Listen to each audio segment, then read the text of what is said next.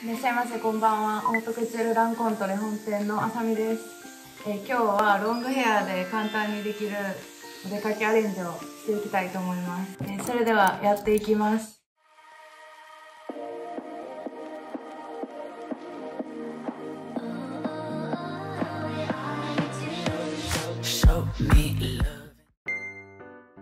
ベースを巻いていくんですけど、その前に必ず流さないトリートメントをつけてから巻くようにしてください。で、つけた後に必ず粗めのコームでブラッシングをしてから巻いていきます。で、今回は全部アップにしてまとめて後ろで留めちゃうので、引き出した時に動きが出るようにこの鉢から上はしっかり巻いていきます。で、今日は 26mm のコテを使って巻いていきます。温度は140度から130度です。だいたい4パネルぐらいに前後上下で分けて巻いていきます。この鉢上と下で分けると巻きやすいので、鉢上で分けてクリップで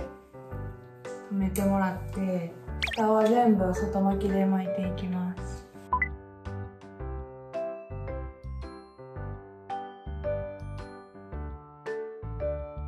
で、上もだいたい3パネルから4パネルぐらいに分けて、ここはしっかり根元から巻いていきます。はい、これで一旦全部ベースが巻き終わりました。で、ここからアップをしていくんですけど、私は前髪がないスタイルなんで、前髪もない感じでやっていきますね。で、まず大まかに後ろで半分に大体銀まで分けていただいて、またこの耳の後ろぐらいで半分に分けてください。で、遅れ毛を出す場合はこの耳のもみあげのところらへんから出していきます。はい、こんな感じで今遅れ毛が出てます。で、このサイドの髪の毛を三つ編みしていきます。3つに大体で分けてもらって、糸にある髪の毛を内に編み込んでいくような感じで三つ編みしていってください。で、ゴムで留める前にちょっとほぐしていってください。で、ほぐす時もこの三つ編みの一番外側を爪でつまめるぐらいだけほぐしていきます。で、一旦この毛先をちっちゃい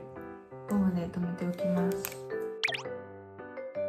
で、この置いていた最後、後ろの一番大きい毛束をまた三つ編みしていきます。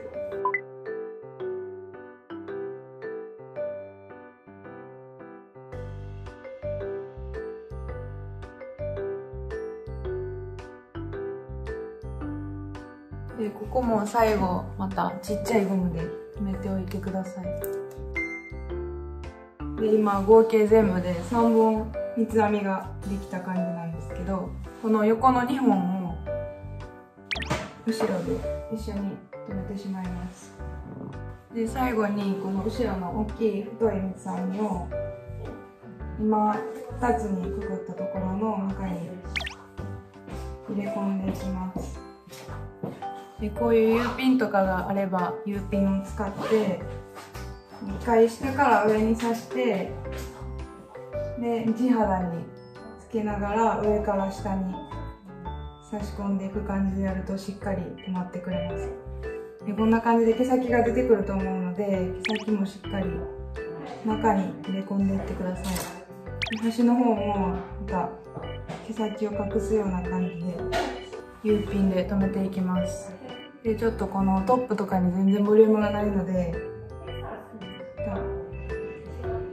引き出してあげるとボリューム感が出てくれます。はい、こんな感じで完成しました。